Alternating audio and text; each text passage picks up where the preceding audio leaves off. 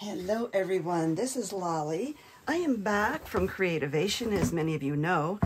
And if you don't know what Creativation is, it's the annual trade show of the fine arts and crafts communities.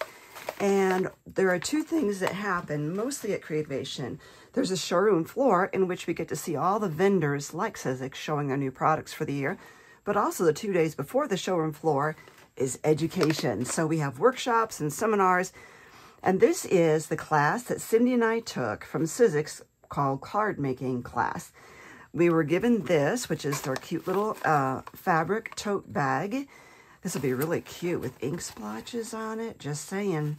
And I will show you what was in the bag that we were given to take home. Now, you know, I had to get all this stuff home, so this is after the fact. I've got to re-unpack this stuff. This is their multimedia mat. And it's a silicone mat, and it comes with this band. This is for storage purposes.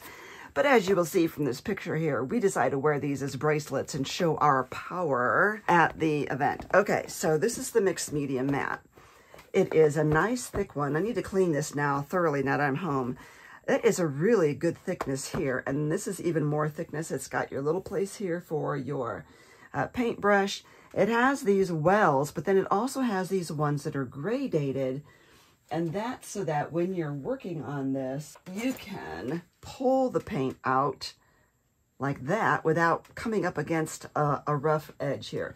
So there's different areas. You could put paints anywhere on here you wanted. So this is, again, the mixed media mat. I will leave that there while we're talking about these other things that we got. Okay, I'll show you the tools, and then I'll show you what we made. I just showed you my palette knife, but I want to show you this. This is what we used in class, and this is the new Sizzix multi-tool.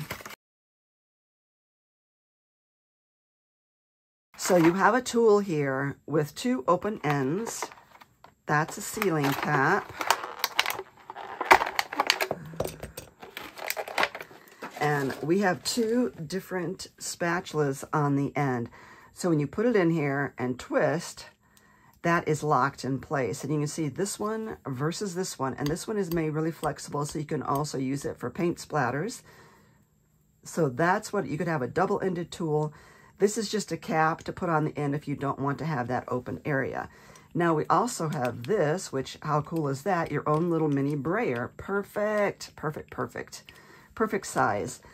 So those are the initial tools that come, that they gave us in class, but you're going to be excited about this. They also gave us one of these. And this is the blending tool that also works on this. So you know what a blending tool is. This is the little spongy, and you just dip it in your inks and you can blend over that. And it does come with those, and they gave us these extra ones as well. So we've got all this, and they gave us the blending head and an extra set of those sponges. Okay, they also gave us the foam tape, Sizzix pen.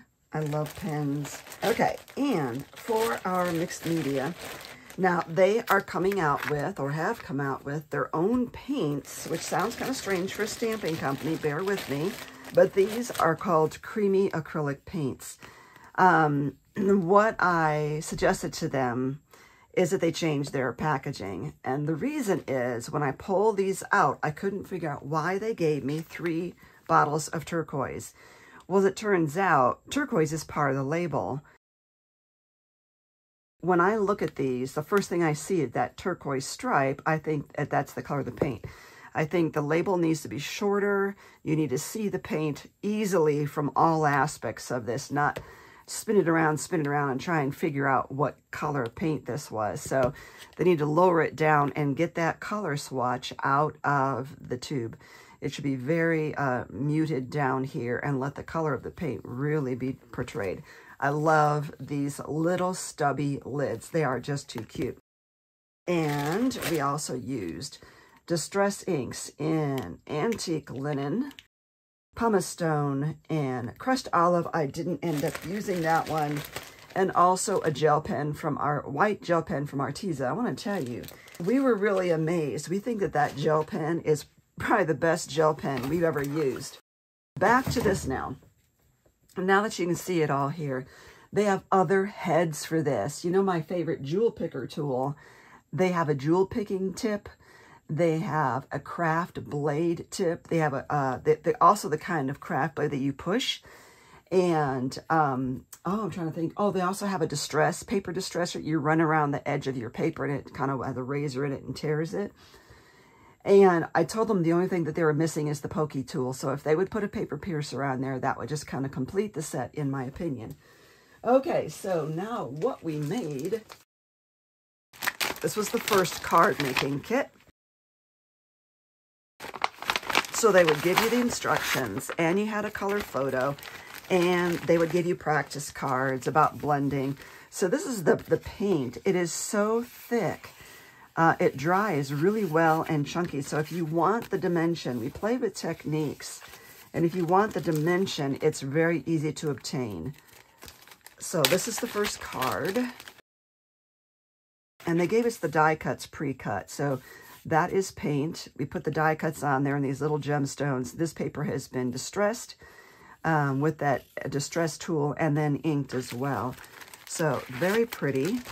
And it was also good just to play because I think many people are so intimidated by paint, you know, especially on card making. And I see that they did some paint splatters there that I didn't do. Might have to go back in after the fact.